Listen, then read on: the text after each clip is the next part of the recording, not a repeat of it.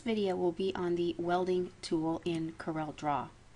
I've already entered in my objects, and what the welding tool will allow me to do is to not only group all of these objects together, but engrave them as one piece.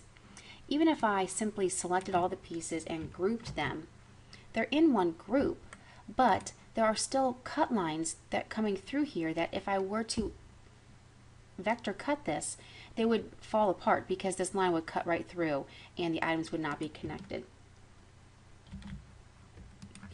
So the shaping docker is needed, and if yours is not visible, you can go to Window, Dockers, and down to Shaping.